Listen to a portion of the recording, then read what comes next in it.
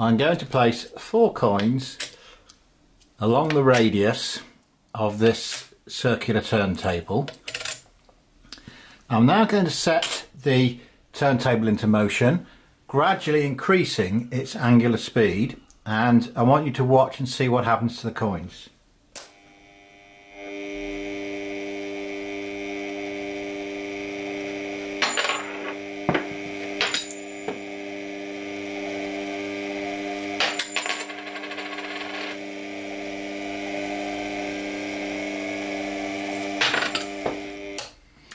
As you can see, the coins slipped in order, with the coin nearer to the centre requiring a much greater angular speed.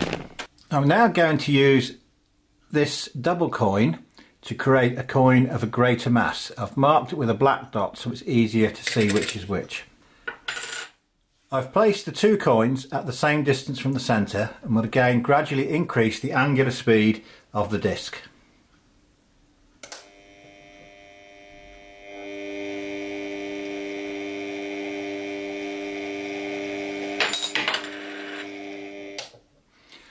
We can see that the coins slip for roughly the same angular speed. This suggests that the mass of the coins doesn't influence the speed at which they will slip.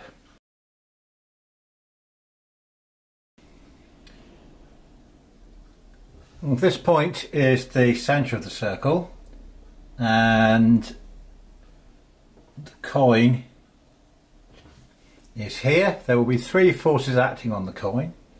There will be an upward normal reaction force on the coin,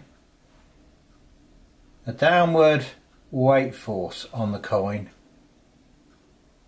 and a friction force directed towards the centre of the circle. We will consider the case when the coin is just about to slip, when the friction force is taking its maximum value. The vertical forces will be in balance, so R will be equal to mg. The resultant force will be F, the friction force acting towards the centre, and this must be equal to the mass times acceleration.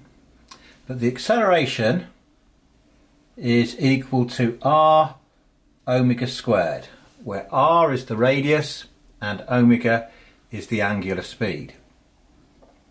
So the friction force will be equal to m r omega squared, and we know that the friction force will be the coefficient of friction mu multiplied by the normal reaction, which in this case is equal to mg.